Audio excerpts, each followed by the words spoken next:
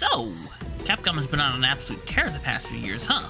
For Resident Evil 7 convincing people to give them another chance, and Monster Hunter World more or less saving them from bankruptcy, they've been going on what feels like a near legendary comeback tour, jumping from strength to strength. From the aforementioned 7 and Resident Evil Village being great new directions for the series on top of the remakes of 2, 3, and most recently 4, all standing up and showcasing what a remake can really be alongside the Final Fantasy VII remake, Monster Hunter Rise and its expansion being awesome, the upcoming Exoprimal looking like good silly fun, and the fact that we're getting a new Dragon's Dogma game being a miracle, and then the turning around of late-era Street Fighter V showing that yes, Capcom can still make a decent fighting game. And this is to say nothing of the fact that Street Fighter VI has been out for the last 2 to 3 weeks and is already in the makings to be both a mainstay in fighting games the next couple of years on top of being a potential modern classic. But I'm not here to talk about any of that today. Instead, I'm going to talk about a game that I feel like doesn't get enough recognition put on its name for not only continuing the streak that Capcom's been on, but is also a great update to a tried and true formula. If you're watching the background footage, you already know what it is. I'm Hamoud Aden, and this time, I'm going to tell you what's good about Mega Man 11. I feel like I need to add some extra context for this next bit. Mega Man 11 came out in October of 2018 and was the first major release in the mainline Mega Man series since the release of Mega Man 10 in October of 2010, 8 years apart. And we all know why this is. It was roughly around the time that Keiji Inafune left Capcom after the cancellation of several Mega Man games in development, most famously among them Mega Man Legends 3. And then Inafune, being the shrewd businessman that he is, trying so hard not to be mean here, weaponized that resentment towards the Kickstarter funding of Mighty Number 9. And then it came out in 2016. It was thoroughly savaged by critics, Mega Man fans looking for a similar experience, and Kickstarter backers alike. If you need to look more into that whole situation, Matt McMuscles and Stop Skeletons from Fighting both put up what I consider to be, at least, to be the definitive retrospectives on that game. Link to those in the description. And then, on December 2017, on the franchise's 30th anniversary no less, Capcom unveiled Mega Man 11.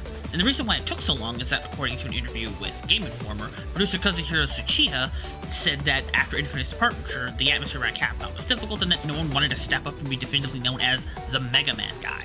This is where director Koji Oda stepped up and decided to be that guy and bring Mega Man back.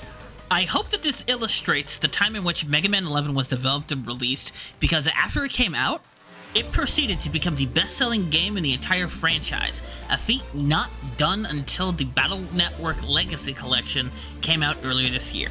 But I almost hear no one talk about it, which is where I'm coming in. Contrary to what's being shown on screen, I've actually played this game before. I got Mega Man 11 when it first came out in late 2018 on the Switch, and I managed to get through everything except for the Wily Castle stages. I decided to get it on PC because it was cheap during the Fanatical Spring Sale. Hey yo, Fanatical, if you're doing sponsorships, get at me. Your boy is down to shill. So if the footage seems a little sparse, that's why. Anyways, the game starts as any Mega Man game does, with a dream. Not really, but this one does. Dr. Wily remembers an invention that he came up with in his university days with Dr. Light at Wishell for being too dangerous. He then brings it out of storage and uses it to steal a group of robots for his new schemes of outfitting them with this new double gear system, as he calls it.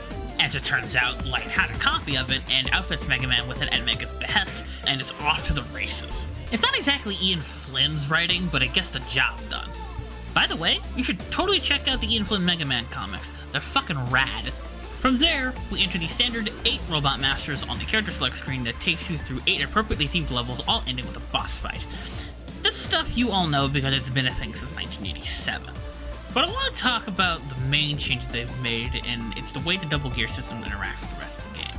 For the longest time, Mega Man's baseline abilities, in the classic series at least, have always consisted of jumping, shooting, charging the Mega Buster, sliding, and calling Rush, with most of those being added in as the classic series went on, and the first 2 having only jumping and shooting. And that's fine. A little boring, but fine.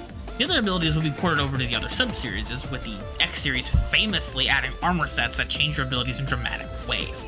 But the classic series is where you go for the baseline jump and shoot man experience, and that's, again, perfectly fine.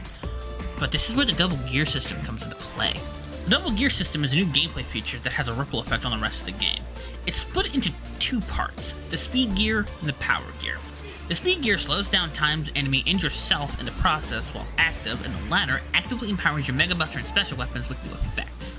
The aforementioned ripple effect is made immediately apparent, with the levels themselves being designed with the speed gear in mind, and the robot masters each having access to empowered states, with half of them being implanted with the speed gear and the other half being implanted with the power gear respectively.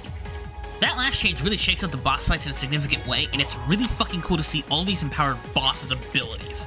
They also act as a mirror to the double gear state. Mega Man, when dropped down to a low enough HP total, can activate both power and speed gear at the same time to get the benefits of both for a short period of time. But you need to watch out because you'll overheat and do less damage when cooling off. And this is also a thing with the speed and power gears normally, since being able to be active at any time is balanced around being dangerous prototypes and need to be managed in regards to their heat, or else you ain't got access to either of them. It's a neat system, probably not for everyone, but I really like it. If there's one thing about the levels in Mega Man 11 that I really like, is a sense of escalation. Not just in the levels themselves, but in their relation to one another. Sure, levels ramp up and get more difficult, and that's just good level design.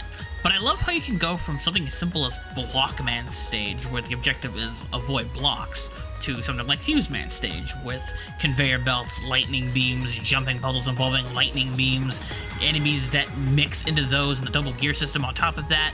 It's a great example of serial escalation in a game, and I love it. Is Mega Man 11 the best Mega Man game?